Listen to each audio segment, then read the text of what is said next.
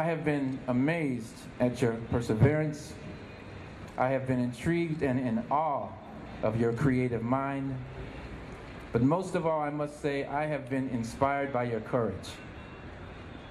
For when you decided to step out of your comfort zone in music and the world of fashion, and then you decided to go after the role of Sidney Poitier in A Raisin in the Sun, I knew then that you were afraid of nothing.